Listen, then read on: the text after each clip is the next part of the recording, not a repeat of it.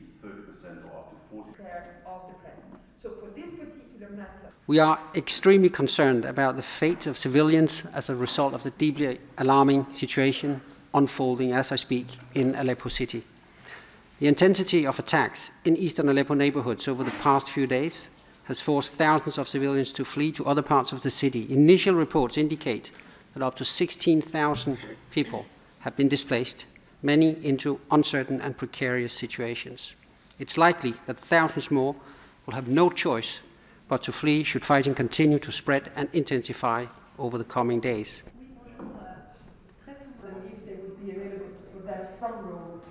What people are doing is eating less meals. The women are giving all their food to their children.